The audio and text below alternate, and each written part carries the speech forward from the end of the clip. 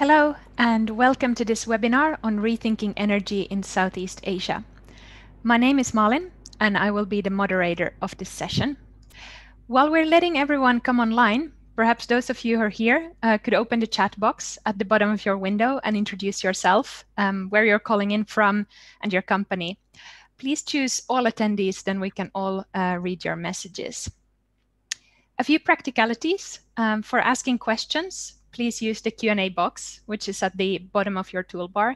Then we can more easily keep track of the incoming questions and make sure we don't lose them. So the Q&A box and the chat box are separate.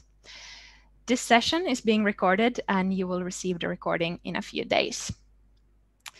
So let's take a look at the chat box here. Yeah, we have some people calling in from around the region. That's great. Please keep on introducing yourselves there. But let's kick off. I'm shortly going to introduce the agenda and the speakers, but of course, Carolyn and Nicholas, you can say some additional words about yourself as well when you start your presentations. But let me start with myself. My name is Malin Östman. I'm based in Singapore and heading the market development and strategy for Middle East and Asia area in Wärtsilä's energy business. Wärtsilä is a technology company offering solutions and lifecycle services for the marine and energy markets. In the energy business, we want to support countries and our customers in the energy transition by enabling the use of more renewable energy through complementing flexible technologies. The first presentation today will be by Carolyn Chua from Bloomberg. She is focusing on Southeast Asia and will share some background on the global energy transition as well as a market outlook. Then we will hear from Nicholas Leong, who is the Energy Business Director for North and Southeast Asia in Wärtsilä. He will talk about the role of flexibility in supporting power systems. The presentations will be followed by a panel discussion between three of us and, of course, questions from the audience. So please be active, asking questions in the Q&A box. For comments or reflections or a bit of networking, you can, of course, continue in the separate chat box as well. Now I will hand over to Carolyn.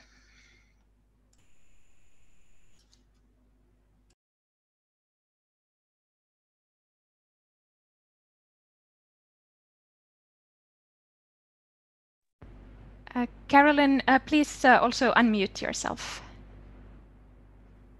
Yes. Thanks, Marlon, for the kind introduction. Just to check that everyone can see and hear me okay? That's great. So good afternoon or good morning, everyone. Thank you for joining us today. So as Marlene kindly introduced, my name is Caroline Chua, and I'm an analyst with Bloomberg NES based out of the Singapore office. And in my day-to-day, I focus on power markets, renewable energy development, and policies across the Southeast Asia region. And what I'd like to share today is some of the energy transition outlook and trends that we are seeing in the power sector, both globally and in Southeast Asia.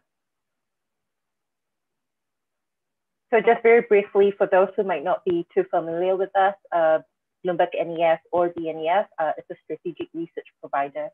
And we're currently a group of about 250 professionals seated in about 17 locations around the world. And we cover the global commodity markets and technologies across different sectors that are driving the transition to a low carbon economy. So across all the sectors that you see on the screen. And where I'd like to start today is with this chart. And this chart is one of the outputs from one of BNEF's annual flagship report called the New Energy Outlook, which is our long-term scenario analysis on the future of energy. And this year we published two scenarios, an economic transition scenario, which looks at a economic-led pathway out to 2050, excluding long-term policy targets. So we stripped out all policy effects. And we also looked at a climate scenario, and this year that specifically investigates a cleaner electricity and hydrogen pathway to reduce greenhouse gas emissions to keep climate change well below the 2-degree scenario. And for this presentation, I'll focus on the results from the economic transition scenario, which is what you see on screen here. And this is how we think the global power system could look like if power markets around the world develop on a least cost basis case out to 2050. And the result is that coal suffers the most in our economic transition scenario. By 2050, the share of coal drops to just 12% from 35% in 2019 as plants retire and the technology becomes increasingly uncompetitive. By 2031, generation from wind and solar itself actually outpaced the global generation from coal plants. And by 2050, zero carbon technologies make up 3/4 of global generation, with wind and solar accounting for about 56% of that.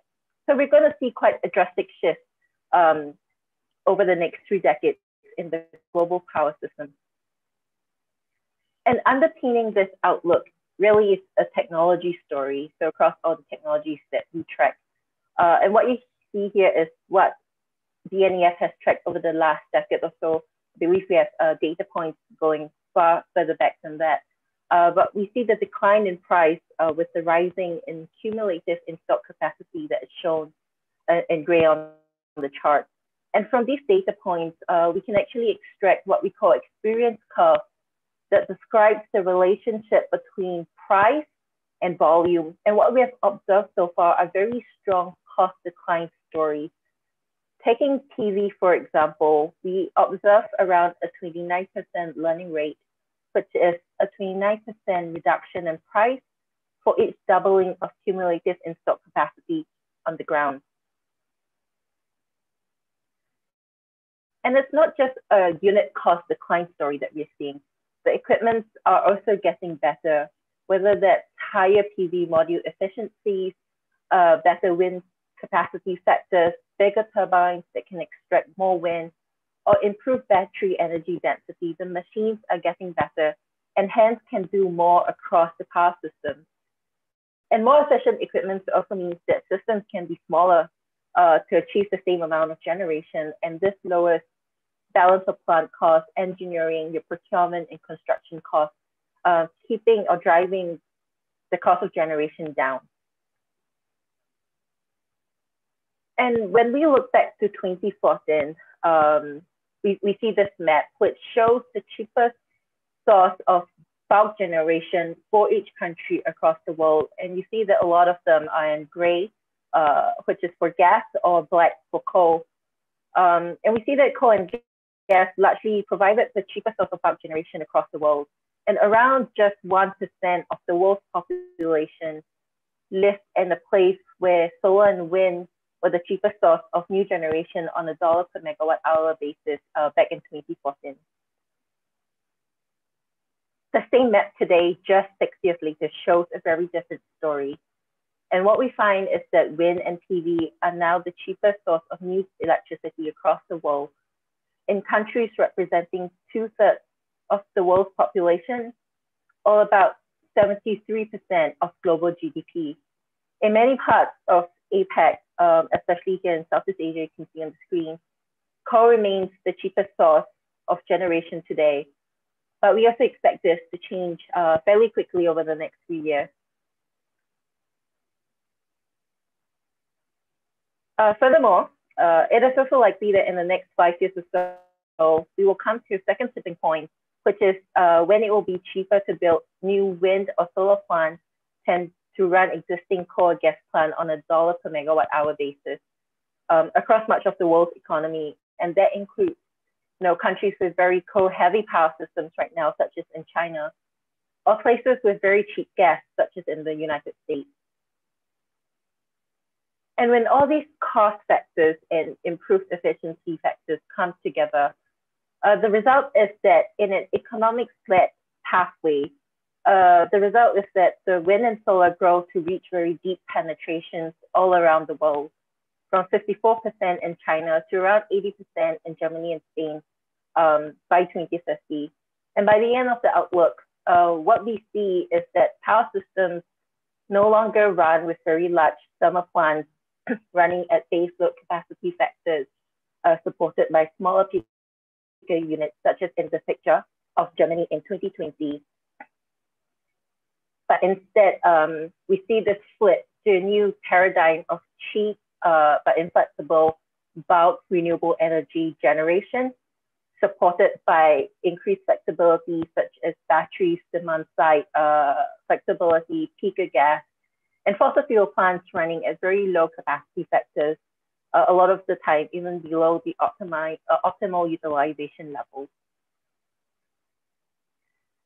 And under the economic transition scenario, about $15 trillion of investment is needed for new power capacity, out of which 11% or about $1.7 trillion goes to batteries and peaker gas to support the increasing flexibility requirements in power grids.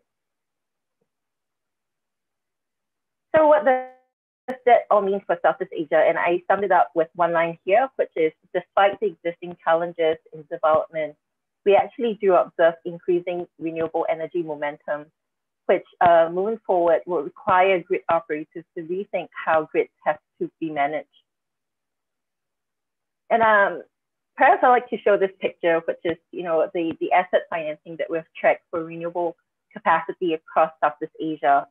And ASEAN has often been said to be a laggard in renewable energy development. But the last 2 years have really shown us how quickly things can move here in Southeast Asia. So in 2018, we observed a record year for renewable financing, largely driven by the solar rush in Vietnam due to the expiry of the very first solar fitted tariffs in June 2019. 2020, again, we saw was a record high year for asset financing, again, led by solar and wind developments in Vietnam.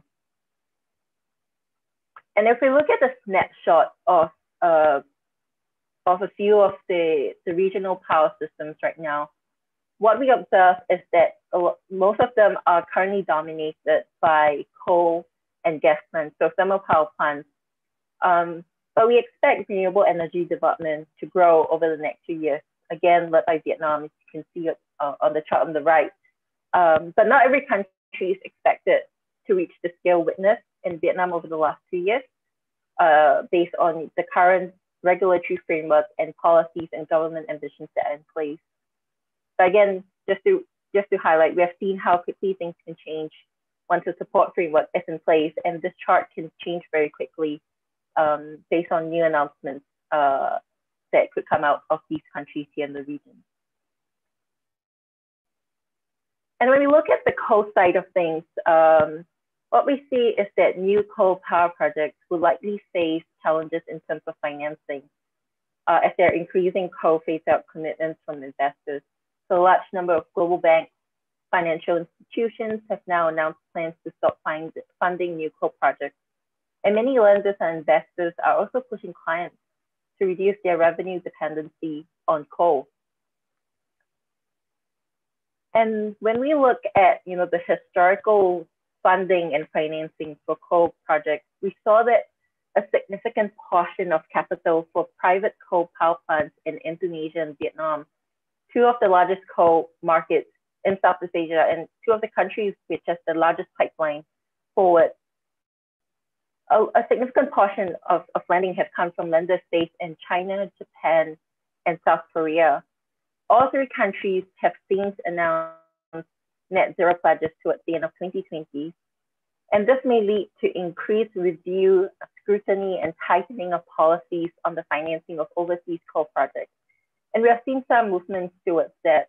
So for example, the government of Japan has announced the withdrawal of state bank support for overseas coal projects. And lawmakers in South Korea have also proposed bills to prevent government-backed companies or banks from pursuing global coal projects. While all these do not yet amount to a full ban on coal financing, there are steps towards, hinting towards a future where there'll be a winding down of financing towards global coal projects. And it's not just coal that's facing, not just coal facing additional increases. We have observed regional governments and the power development plans of these nations signaling quite a firm pivot towards renewables and away from coal. And one example really is Vietnam, where they're currently drafting their next power development plan, PDP-8. where it's said to be targeting a much lower portion of coal plants. And in fact, several planned coal plants in Vietnam have faced delays or are cancelled or have been forced to switch to gas plants due to objections from provincial governments. And the government themselves have also called for reduced reliance in coal and increased prioritization of renewables for its overall energy sector. And in the Philippines as well, the Department of Energy announced a moratorium on new greenfield coal projects last year. The moratorium excludes expansion plans of committed pipeline projects, but new coal plants will not be allowed to be developed. And when you look at under their latest Philippine energy plan, we see that they've included a clean energy scenario, which targets for a much lower share of coal in its power system as well. And on the renewable front, we are seeing increasing ambition for renewable energy, especially solar, and support frameworks from the government, which is an encouraging sign for the renewable industry. So just to point out a few countries here, for example, in Indonesia, which has always been a challenging market for renewable energy development because of the regulations that they currently have in place, there are now discussions of potentially reintroducing a feed-in tariff scheme for renewable energy projects. There are talks of a renewable energy regulation, and the government has also announced, that they will be constructing solar parks to help support large-scale solar developments in the country. And even the newer markets such as Myanmar, Cambodia, we've seen them over the last 2 years come out with very ambitious solar targets and leapfrogging to auctions with relatively successful results and low bids, which we'll get to in a few slides later.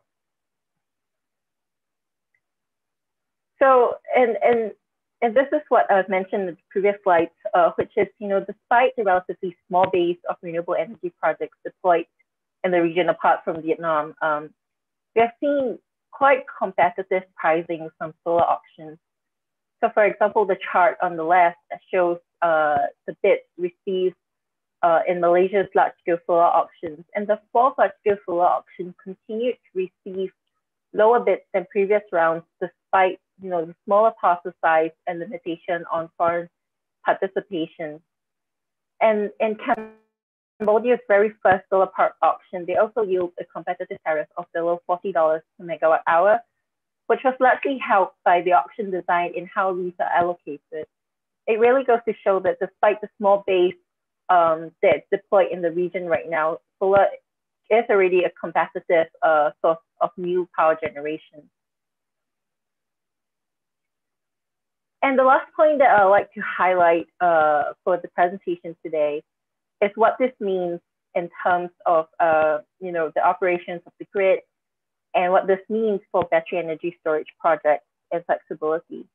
So deployment of stationary battery systems in the region has historically been limited, with a lot of the installations being part of pilot projects or as part of micro and mini grids in rural areas. However, as renewable energy penetration continues to grow in the regional power systems, operators would need to rethink how systems have to be managed. And one area would be the increased requirement for flexibility, be it to shift generation to when demand is to align the two profiles, or to address grid constraint issues or renewable output curtailment issues, such as is happening in Vietnam right now. And so on this front, we expect policy discussions on storage and developments will likely increase moving forward. And we've seen Philippines currently taking the lead with a lot of pipeline projects proposed in the country so far. And I'm sure we'll hear more about this in the subsequent presentation. So I'd like to end my presentation here today and hand the time back over to Marlene. Thank you.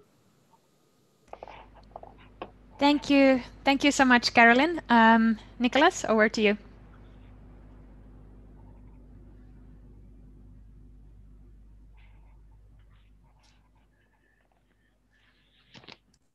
Yes, hi, Marlene. Just a bit of, let me just try to share my screen. Sorry for that. Let me just try to do it.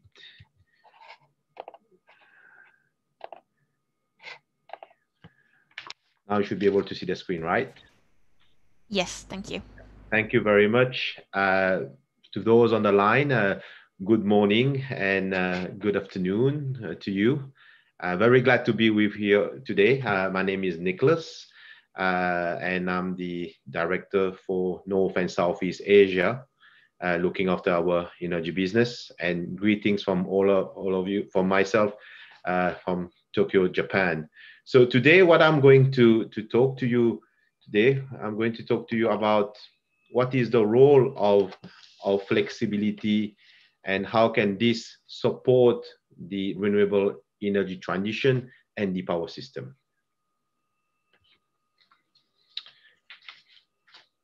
We have a very deep understanding of the energy transition and the power system. And with that, we are able to help our customer to find the optimal path and the most efficient one towards a 100% renewable energy while future-proofing their power system.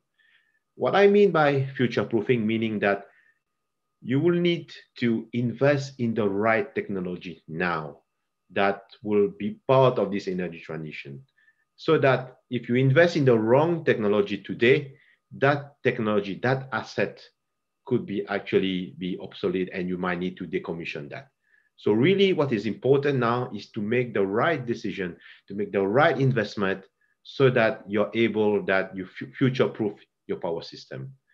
And we have a wide range of flexibility portfolio, such as flexible gas power plant and energy storage. And all of that is backed up with very strong worldwide service network so that we can accompany our customer, our partner throughout this journey towards more renewable in the system.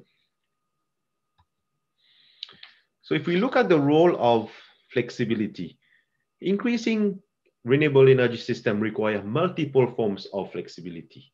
And you can see here, you have daily variation in generation. So these are mainly handled by energy storage. And then from daily, you move to weekly. So when you need to have longer generation for energy balance. And this could be supported by flexible gas power plant. And then if you go to more longer, like seasonal type, that's where we need to look at as a fuel for the form of energy storage. And this, you could have like power to gas and using existing LNG infrastructure is required. So now you have seen about various type of various role of flexibility. So now let's look at this this slide here, where we will show you on that particular day, 11th of May, 2020, where actually there was a record in terms of renewable energy. As you can see here, a lot of countries, almost 50% of countries in Europe actually has a very great share of renewable, almost more than 50%. And some countries, those top one had actually been almost close to 100%. So what we want to tell you, ladies and gentlemen, that the energy transition is happening. It's happening now, and renewable is coming because it's getting more cheaper and cheaper. And I think that's something that all of us here need to realize, that this is the reality, that the energy transition is happening. In some cases, like in Europe, it's happening faster. Here in Southeast Asia, it's happening. Some countries even have more faster. But I think what we all need to know, that we need to be prepared for it, because when it happens, you want to be part of it. If you're not part of it, you will be left at the back and your asset will not be dispatched. So I think you need to make the smart decision now so that you invest in the right technology now. So now we stay in Europe and we see what happened in Germany during the lockdown. So Germany, with the current power system, they were not able to shut down their baseload gas plant. And as you know, in Germany, there's a high penetration of renewable. And on those particular day, as you can see here in the month of April, you can see that actually there was a very high renewable generation, 72%. And as a result, Germany needed to pay its neighbors to actually take the energy away. And this is something that is not efficient. This is something that you don't want, that to pay people to export excess electricity. And this is some of the work that we actually have developed. So Vatsala, we have developed this Vatsala Energy Transition Lab. And this is a free tool that you can here see the link that you are able to access. And then you can see, you can make your own analysis about what I have just shown. So moving on to the UK. So let's see what happened in the UK. This is, again, a very interesting example where in the UK, during last year, May and June period, they needed to stop completely their coal plants, while they were also asking some units of the nuclear power plant to shut down. So similarly to what we have seen in the previous slide about the case of Germany, UK also in some days, the market price was negative, meaning that they needed to pay their neighbors to take excess electricity. So again, this is an example of how, you know, the energy transition, how the renewable energy is actually changing the power system and how the role of gas is changing. So that's where we wanted to show you, ladies and gentlemen, that renewable is coming more and more, and is actually the changing the way that the power system behave.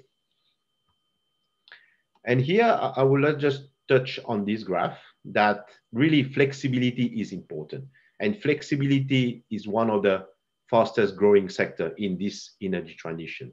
So I think all of us have seen now, and also from Caroline's presentation, that we see more and more growth in solar, in wind.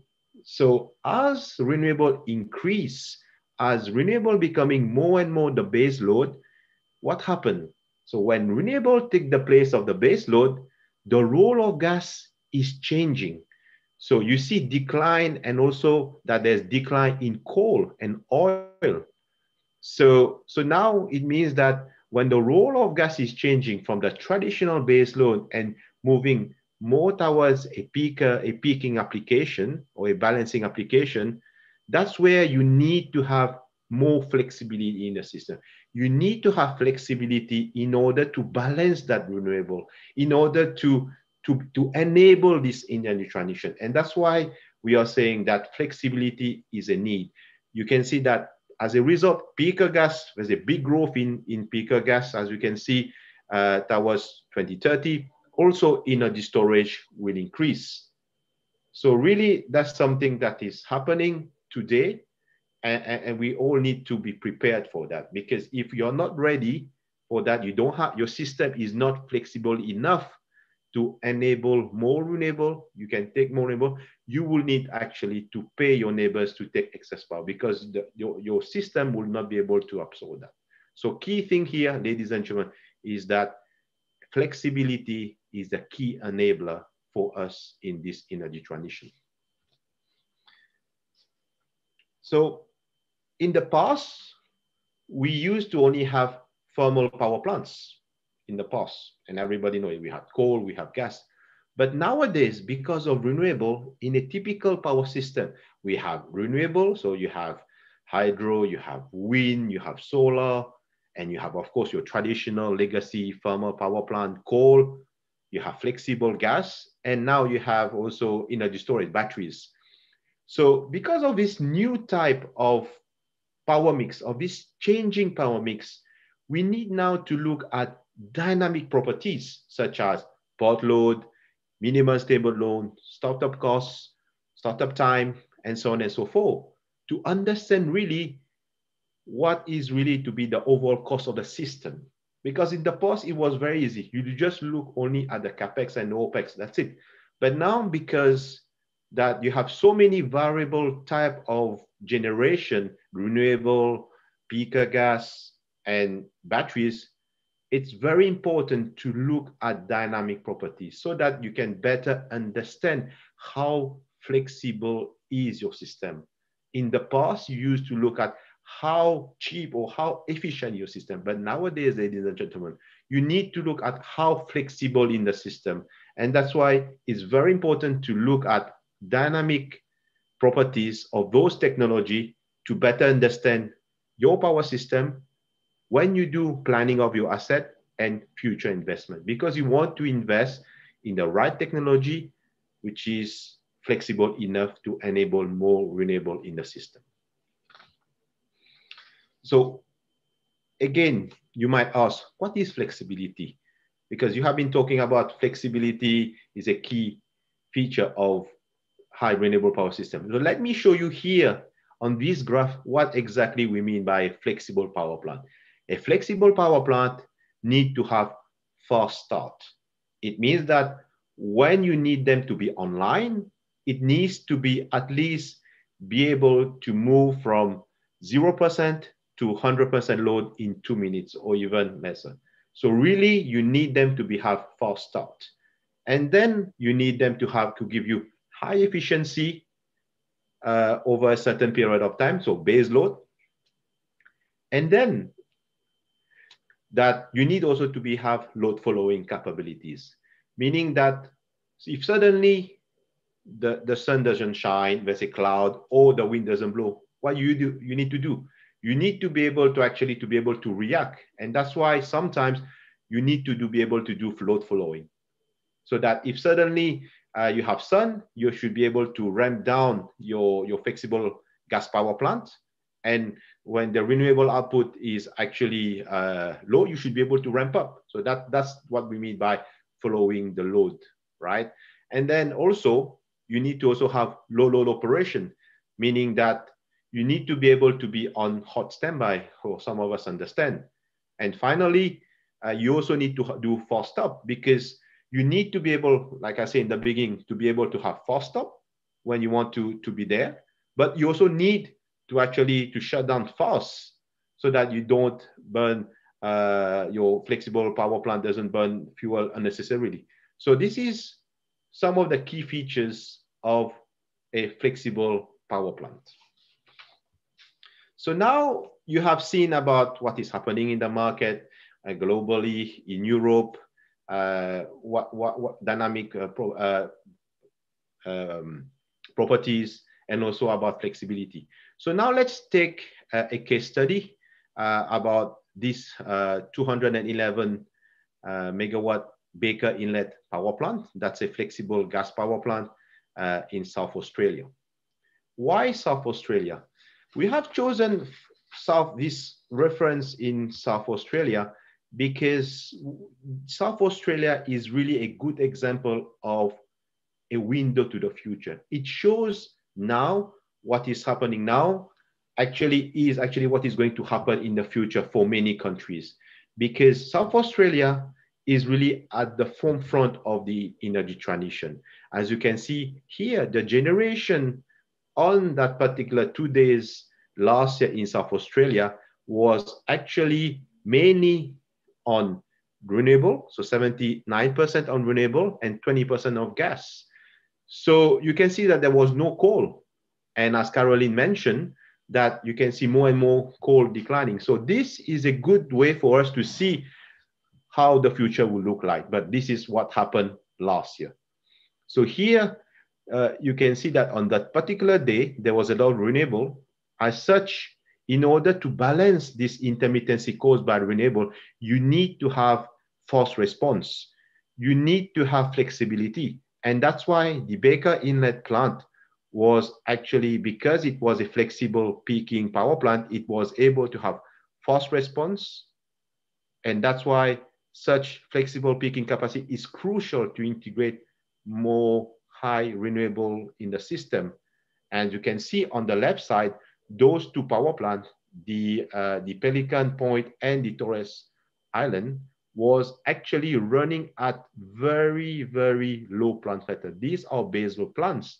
And you know very well, when baseload plants run at such low plant factor, they are really inefficient, because they are running at very minimum load or very, very close to the minimum. So really, these are inefficient. And that's why you need to have a flexible gas power plant to be able to have fast stop, flexible enough, and always running at maximum load at the best efficiency.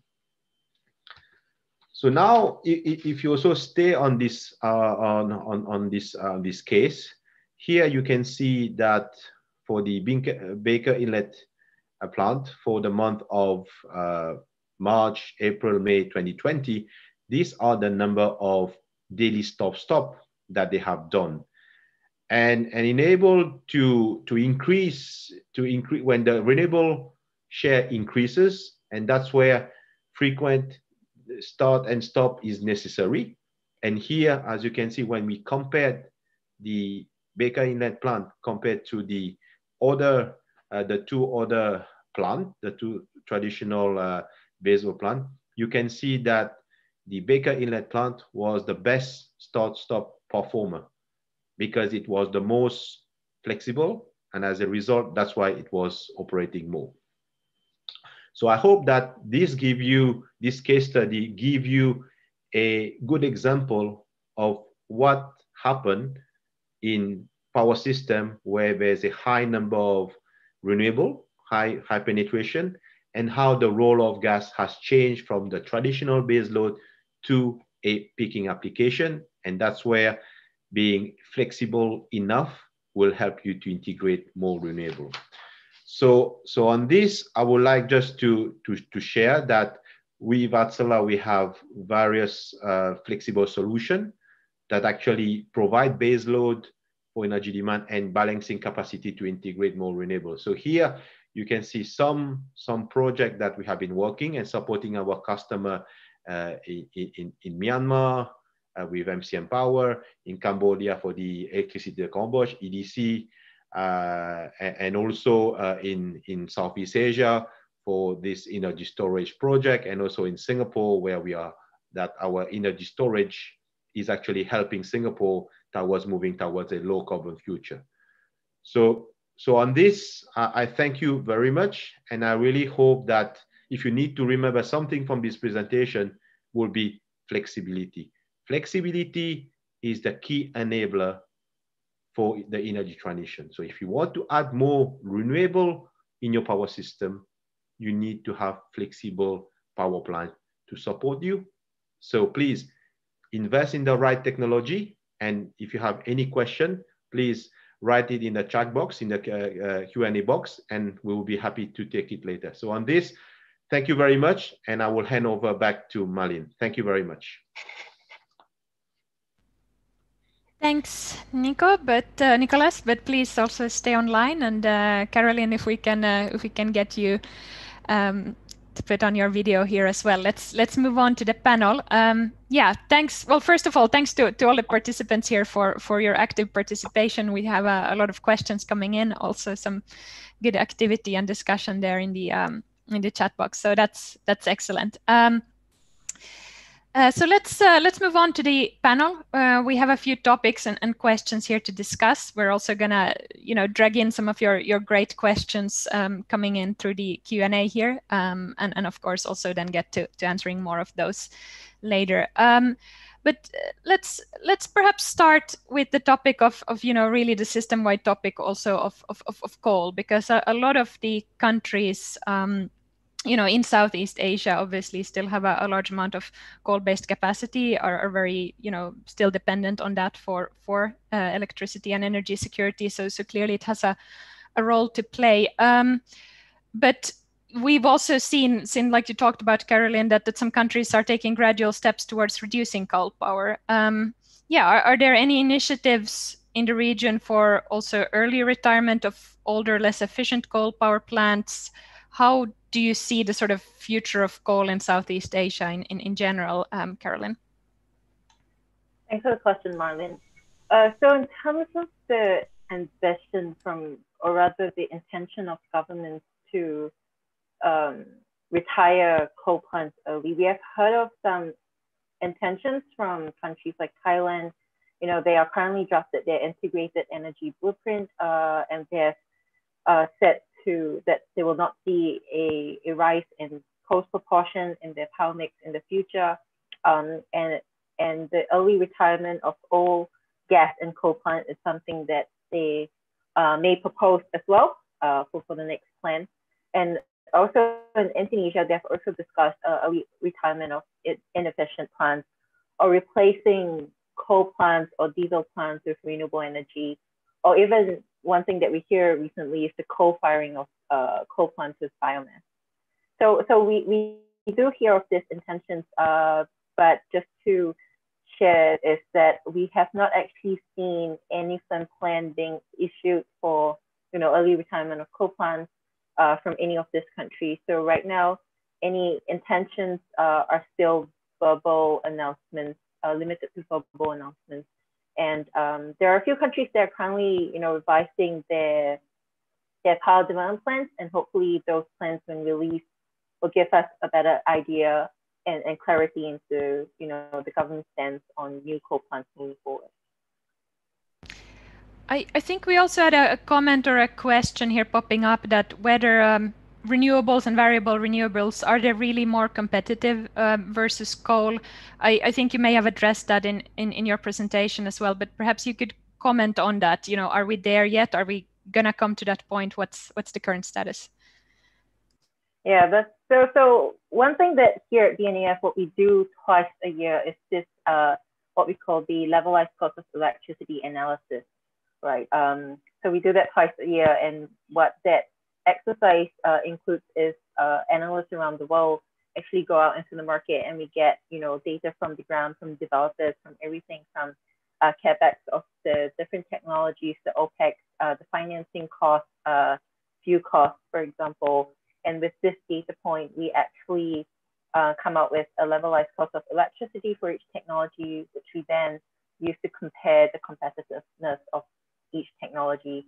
And we also do a forecast of that into the future.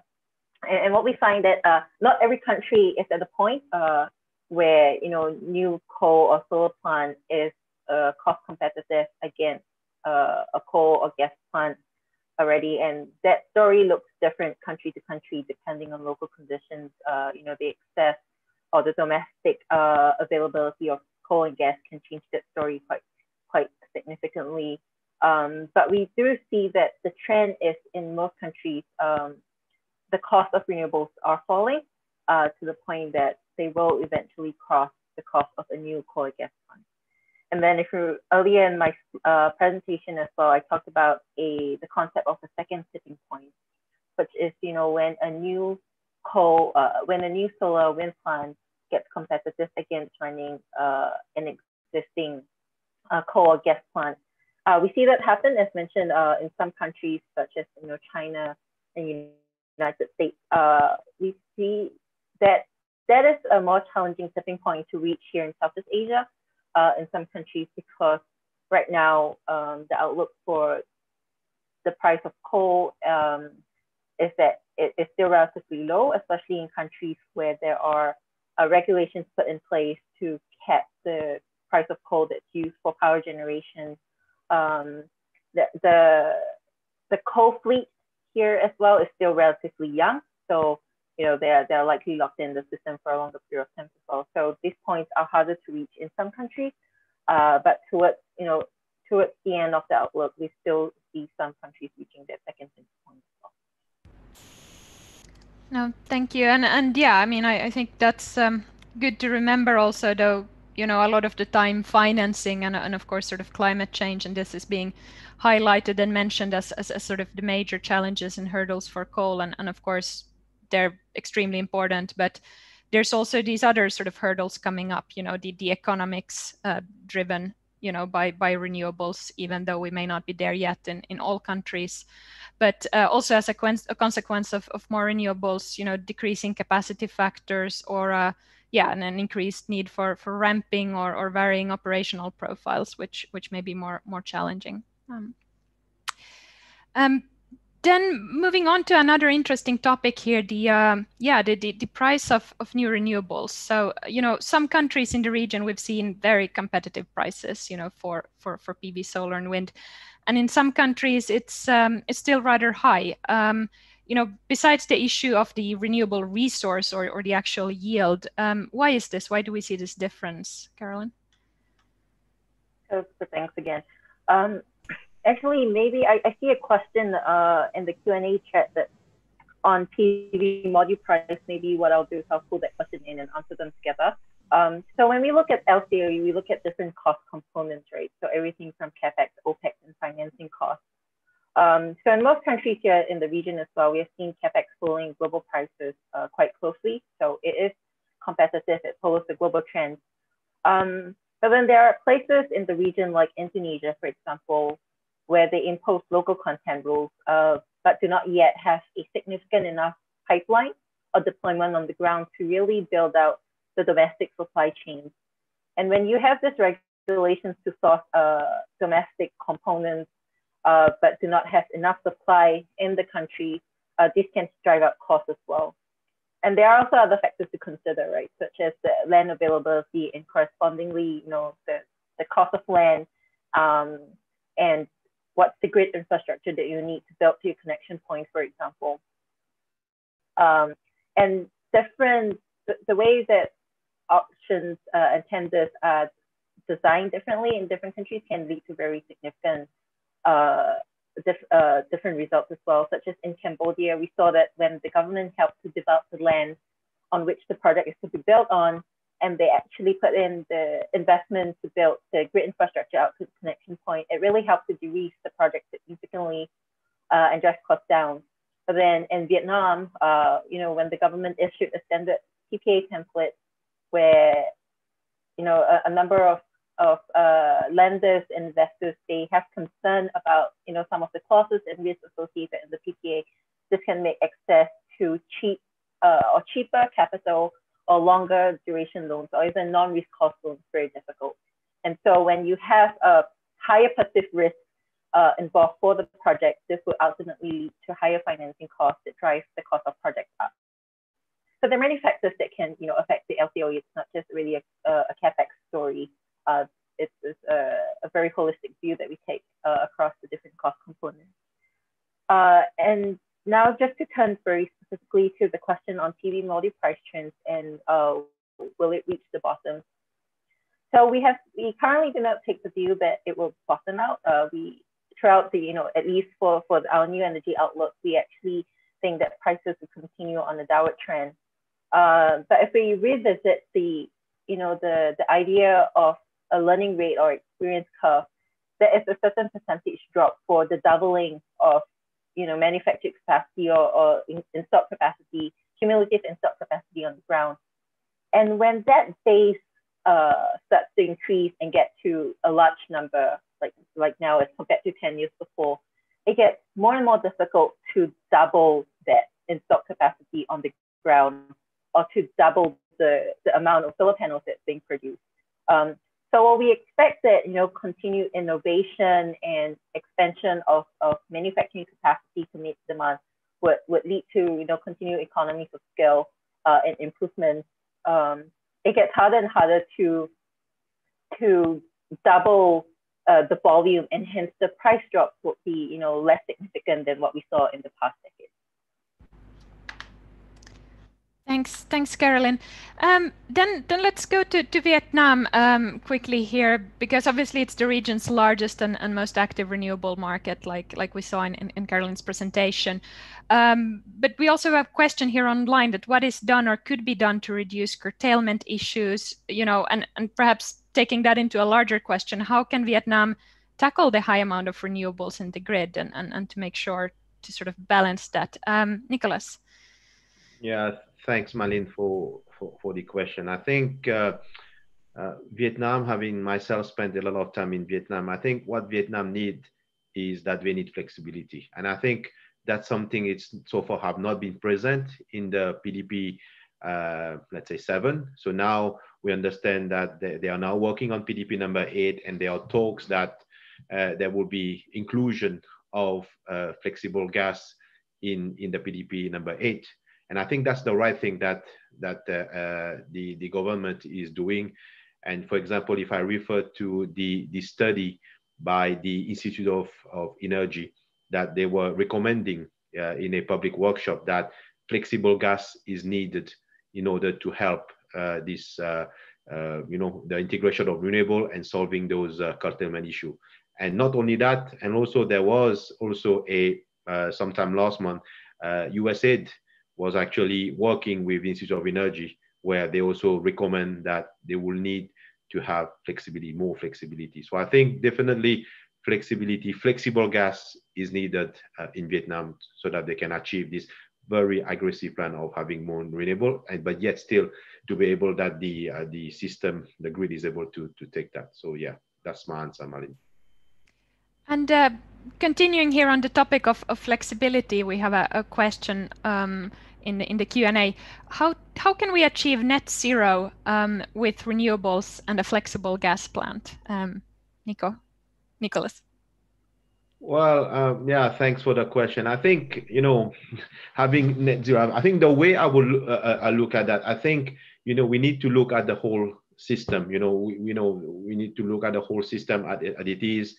And I think that's where we, Vatsala, we have used, Plexus modeling to see the whole system and how actually we can, be able to use that tool to be able to see how the current assets. And I think I will also answer another question that was in the chat about retiring. Should we retire coal-fired plant? Can we make them hybrid, or can we, make them more flexible? And I think it's possible, because I think in some countries there are existing assets, there are legacy assets, and unfortunately they are there. So when we do this kind of system modeling, we need to look at what each of those generation can play a role, and that's where everybody will have play a role. And I think that's where you can make, for example, a coal-fired plant be more flexible. For example, you could have next to a coal-fired plant, you could have energy storage, or you could have a flexible gas power plant that, for example, can use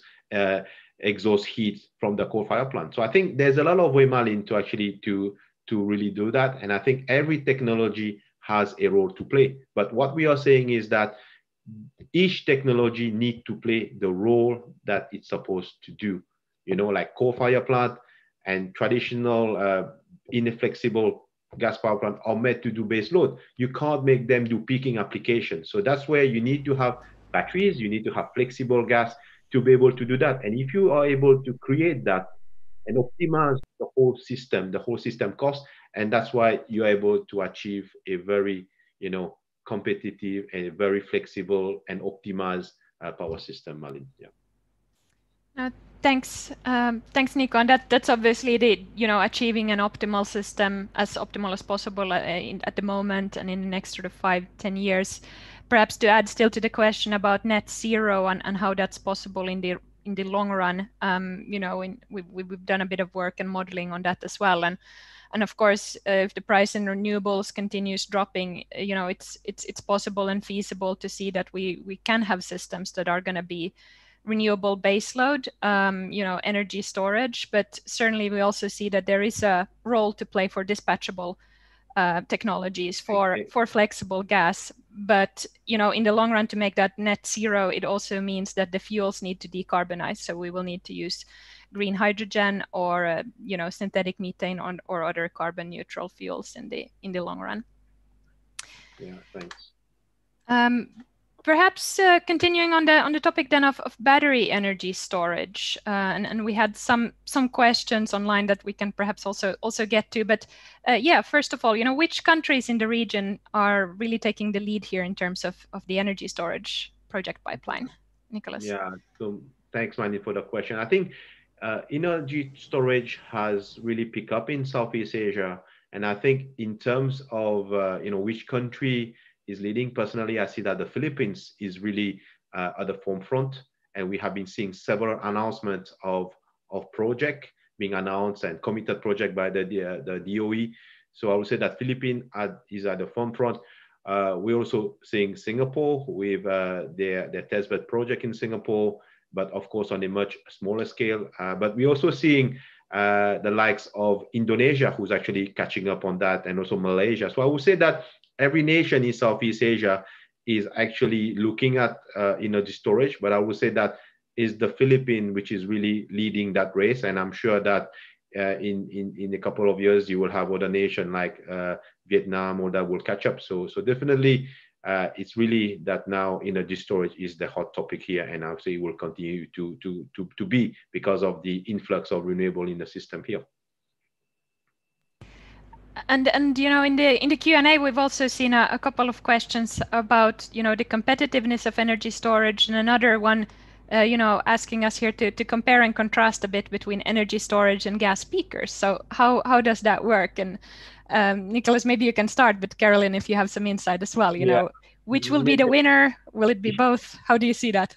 Yeah, well, thanks for the question. I think for us, we need to look at it at, you know, what adds value to the customer. We need to look at, every project is different. We need to look at what the customer needs, what keeps the customer awake at night, what is going to add value. So then we need to look at, does he or she has access to land, have the fuel? Because if you don't access to fuel, you can't bring LNG, you can't bring pipe gas to them. That's it. Then you know that the flexible is out. Then you need to look at energy storage. And then you need to look at what really problem we're trying to solve. So for me, it's really doing the proper life cycle costs, looking at what makes sense, what add value. And after that, we can propose, because we should not go and rush and always say that, oh, flexible gas will work or it's energy storage. So for us, we need to take a structured approach and see what would add value to the customer. So yeah, so that's what I have to say. Maybe Caroline, maybe you want to add something from your side on that also. Yeah, sure. Though I fully agree with what Nicholas said. I think it's, you know, when we do modeling for our new energy outlook report, we actually look at countries from bottom up, and that's because every country has a very different, you know, local conditions and nuances. And what this means is when we come to comparing, you know, the cost competitiveness of different technologies or different flexible technologies, what we have to look at is things like, you know, the load profile of the country itself, because every country has very different load profile. When the peak happens, how long does the peak last for?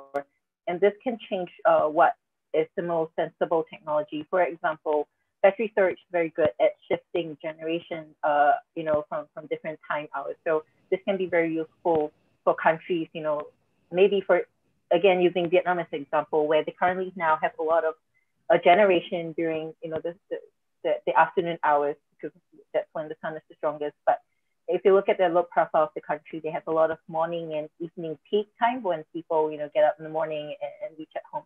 So that's when battery can come in and help shift this generation from the midday to meet the evening peak, for example. But then in countries where the peak hours tend to go a bit longer or beyond, you know, 4 hours to 5 hours, then that's when peaker gas come in and makes more sense, because it then gets very expensive for a battery system to try and meet these long peaking requirements. So yeah, different technologies, different solutions for slightly different problems. Clear. All right, our hour here is coming to an end.